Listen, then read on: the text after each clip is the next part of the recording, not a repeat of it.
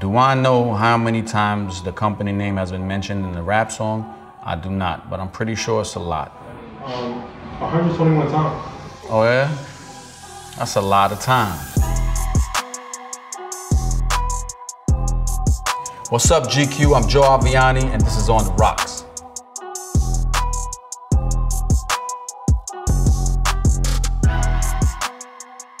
A lot of our clients have been a lot of celebrities. They come from the basketball world, the football world, the entertainment world. Jamie Foxx, Tom Cruise, Chris Brown, Lil Wayne, and so on and so forth. Well, let's talk chains, man. This was created for Slick Rick. He wanted to have the biggest chain on the planet. This is a Cuban that weighs 12 pounds. So, putting this on, imagine having the big Africa piece that we did for him that's in the Guinness World Book of Records, along with this particular chain. That's pretty heavy. You gotta be, you know, doing a workout wearing this shit. He's been talking to me about this for years. It's one of his biggest dreams ever, to own a big Cuban link, one of the biggest Cuban links. It's probably gonna run him about 400,000. You know, I want to talk about Koi. Koi LeRae, I met, I would say about 4 years ago. Her name is Koi. She's beautiful, iconic, vibrant. So why not make a koi fish chain for her? Because a koi fish chain is also beautiful, vibrant, with many different colors. This piece came out beautiful. When this dropped, this broke the airwaves. And besides this breaking the airwaves, it put a smile on her face, because nothing that she has is what anyone else has. So when she's in the room, she's gonna be the focal point of the room. The WESEKH necklace. This particular piece was made for Bobby Shmurda. As you could see, it's not a regular necklace. As you could see, the way it's sitting on my hand is not like a regular chain would sit. When I thought about this, I thought about pharaohs and how they used to wear their chains and their jewelry in that time, thousands of years ago. Bobby didn't hit me up to create this piece. This piece was already created and I just had it hidden. And I was waiting for the right talent to put it on. The main person who gave us that battery on the back and let us know that we're able to do anything is my man Killer from Diplomats. Cameron just got signed to The Rock, came in here, asked for $1 million worth of jewelry right there on the spot. Can you imagine being in your early 20s and you solidify a deal of that magnitude? What would you do?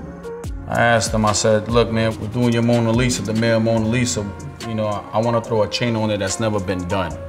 This particular chain right here, if I show you how this was concepted, you wouldn't even believe it. My wife and I were in a store in Arizona and I saw a chain there that I liked it.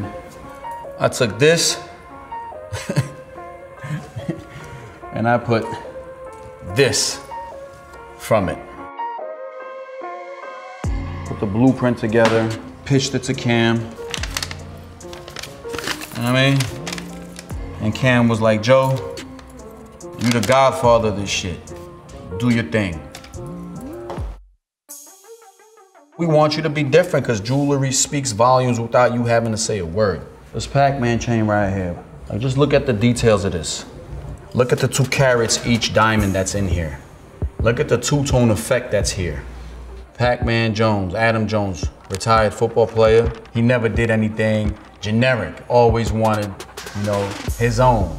And why not come and share your concepts with us, whatever it is, and we bring it to life. And that's what we created for him. Ah, you want to talk about this one right here with the AK bullets for Sniper Gang, huh? This right here is made for Kodak Black. You guys remember that platform, MySpace? This kid was hitting our company up since then. So this particular chain was made for him. You know, as you can see, they go to Target. You know, that Sniper Gang Target, we ended up putting the Avianne A to brand it. Plus with these AK bullets in between are Cuban links. This is 120,000, ladies and gentlemen. I want to welcome one of the co-founders of Runts, one of the largest brands in the world in the cannabis business. My brother LB, welcome to the show. Good to see you, brother. Man, good to see you, man. I wanted you on this particular segment, man. It's because what we're about to introduce to the world has never been done before, brother. Everybody does like, you know, medallions and all this, and like Cuban links with like baguettes and just the biggest piece in the world type, but I was just trying to come with something that was like an innovation that ain't never been done before. So I asked all the jewelers and they was just like, nah, it hasn't been. I'm like, can we do it? They was like, we don't know, we could try it. So from that, when I pitched the idea, this man was one of the dudes that literally made the idea come to life. It's the DNA link, you know? So we're rolling it out here on the rocks first. Yeah, this is something different, you know, and it's special. And it was one of a kind, like it ain't never been done in history. Like the link has never been done. I don't think there's one person on earth that ever came up with a DNA link. I'm proud to say, with, you know, with my partner, with my brother, we came through and executed the project for real, all the way.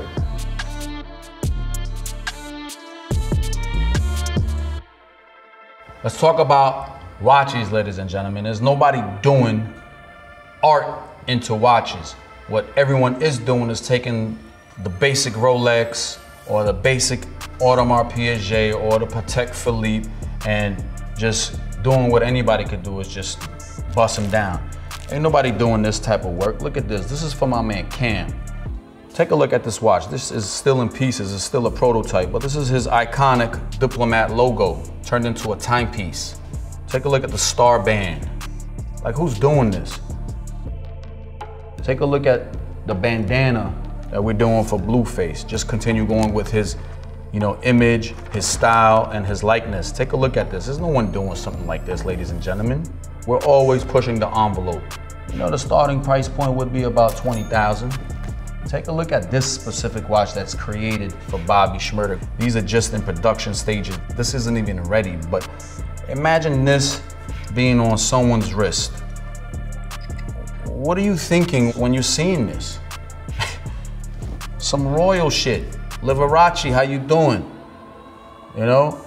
People ask me every day, what was going through your mind when this came into your head? I said, I don't know. It just happens. I guess every artist has their frequency that they're tuned into. And these concepts just keep coming to me. We're just blessed to facilitate our ideas and create them. We have our own watches that we've been creating for the last 21 years as well. So this is what we decided to do this last few years, is just create art pieces, bring art to the watch game, which no one is doing. Take a look at this magnificent feast right here. Look at that, my man LB. If you have something like this on your wrist, it's already doing a lot of talking. Like, who's doing this? Put the skeleton on there. No one's doing that. This specific ring right here was created about 8 years ago.